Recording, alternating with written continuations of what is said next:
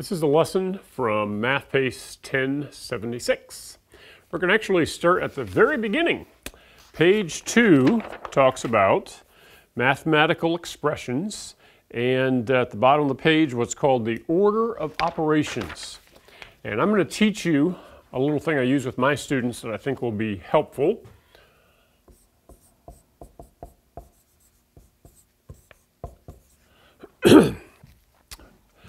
Mathematicians who are smarter than you and me have made some rules that we have to follow in order to solve expressions. And some of those rules are, there are certain operations that we have to do before we do others. For instance, we have to do any multiplying or dividing before we do addition and subtraction as the very last step. But there's two other rules before that. The first one is anything that's in parentheses. Like in this problem here, 3 times 5, or up here, 12 divided by 4, we have to do the parentheses first. Then as you'll see in a future page, I think it's page 4 or 5, the E stands for exponents. So that would be anything raised to a power, or even if there's a square root. We do those as the second step. Thirdly, we do all the multiplying and dividing. Now this is important. We go in order from left to right. Sometimes students see something that they like at the end that they think is easy to solve, and they want to start here and work backwards, but we can't do that. We have to start at the left, work towards the right, and then the very last step is any addition or subtraction, again, from left to right. Now, here's a way to remember parentheses, exponents, multiply, divide, add, and subtract in that order. Please, excuse me, please excuse my dear Aunt Sally. Okay? So let's try that again. Please excuse my dear Aunt Sally.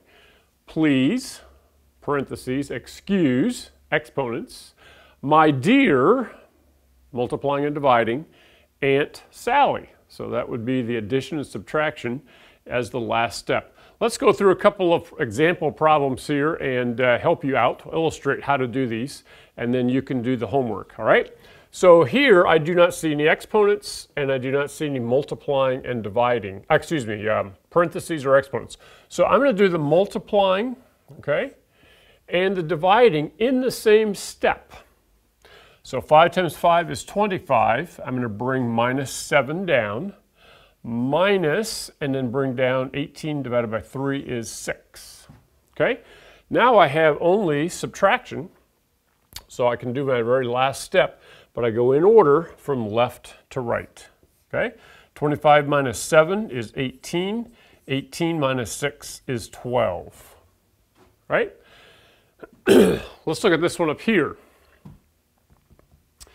Now when we have a line that separates the numerator from the denominator, we simplify the entire numerator, then do the denominator, and then the last step is reduce the fraction if we need to, okay? So let's do just the top. And we have a parenthesis, so we can solve that and get 3, okay? And then 7 times 6 is 42. Now here on the bottom, I'm going to take the 9 times 3 and get 27, and then subtract 12, okay? 27 subtract 12 is 15. 42 plus 3 is 45. Over 15, which when I reduce that, I would get 3. Okay, so you see the steps there was the parentheses first, multiplying, last step, adding and subtracting, and then simplify numerator divided by denominator. Now this problem here has an exponent in it and a parentheses. So please excuse my dear Aunt Sally. I want to start with the parentheses. So this will be 15, but then the next step I want to do is 2 times 3 is 8. Leave the divide, this is times, not plus, sorry. And then 6 plus, okay? Now in the order of operations, I need to do going from left to right, okay? I have multiplying and dividing. I need to do that all in the same step. 15 times 8 is 120. 120 divided by 6 would be 20 for that part. And then I bring down the 6 plus 20, and now I can add that and get 26. Okay? So again, you see those steps. We do the exponents first, our parentheses first, exponents second, multiplying and dividing in step 3 from left to right. Last step, addition and subtraction from left to right.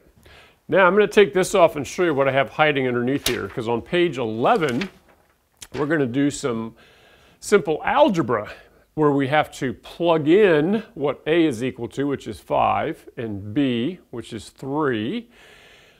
And I took this as one of the problems on the page. I don't remember which one it was, but this will help you out if you watch this video, okay? So we're going to plug in these values, and then we're going to follow the order of operations, all right? So this becomes 3, and I'm going to plug in 5 here, plus 3, over, and I'm dividing by 3, all right? So 5 plus 3 is 8, and then I can do the 8 times 3 is 24, divide by 3, and so the answer comes out to be 8, okay? So hopefully that helps you. Let's go over this one more time. Please excuse my dear Aunt Sally.